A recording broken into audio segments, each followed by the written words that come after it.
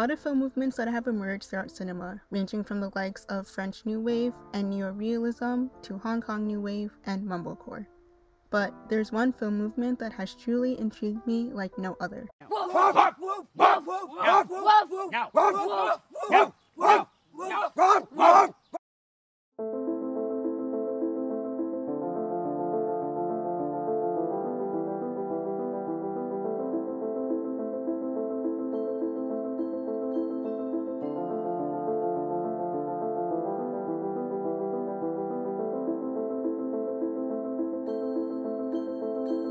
Films that have come out of Greece aren't anything new, but this specific emergence of Greek films are. What makes Greek weird wave films that are composed from the likes of Yorgos Lanthimos and Athena Zingari stand out are how certain themes are expressed.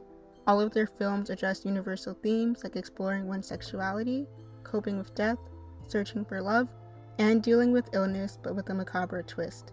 Dogtooth was the first Lanthimos film that I ever watched, and I was really unprepared for what I watched. I went into it blind, and I really suggest you go into this film with as little information as possible if you haven't seen it already. And without giving too much of the plot away, Dogtooth deals with overbearing parents and their need for control.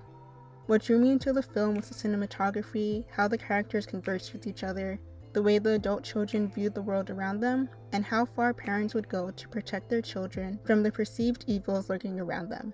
Lanthimos has a way of making such a simple plot into a cohesive film that is nerve-wracking and at times humorous, and seamlessly blends themes of horror and drama. Dogtooth was like a film that I've never seen before, and what got me interested in looking at the rest of Lanthimos' filmography.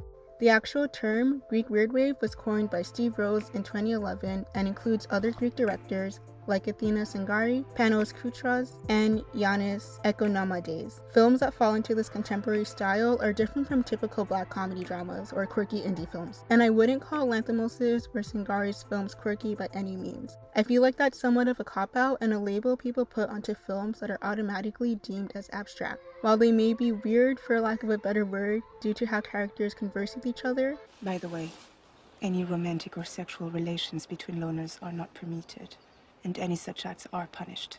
Is that clear? Can I have a conversation with someone? Of course you can. So long as there is no flirting or anything like that. That applies to dance nights as well. You're all dance by yourselves. That's why we only play electronic music. Or unusual actions that characters find themselves in. A lot of these films from this movement are emotional and filled with social commentary.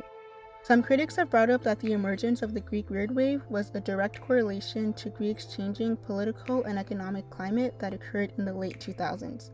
Although Lanthimos himself has stated the opposite, that he and other directors were able to access a lot of art cinema more than previous generations.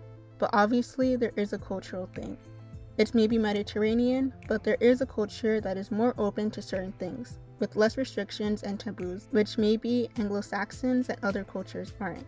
Lanthimos often uses his films to address different areas of sci-fi, dystopia, and horror, and treads a fine line between gore and humor to effectively show off a world and surrealist plots that he has created, with the help of his long-term collaborators such as cinematographer Thimos Batakis, co-screenwriter Efimas Filippo, and editor Yorgos Mavosarides. Special effects or over-the-top cinematography are hardly used in the majority of his films, and most of the settings that the viewer sees are composed of realistic environments with a muted color palette. Lanthimos often uses recurring themes, mainly through the perception of gaining control and power, whether it's between an 18th century queen and two women that are vying for her attention, or through the lens of a teenage boy whose aim is to avenge his father's death. Lanthimos stated that he doesn't pay attention to the label of Greek Weird Wave, but I do think it's important to at least acknowledge Greek directors who have created such a unique and cerebral form of art. Their influence isn't anything new, but it has inspired other lesser-known Greek directors in their craft,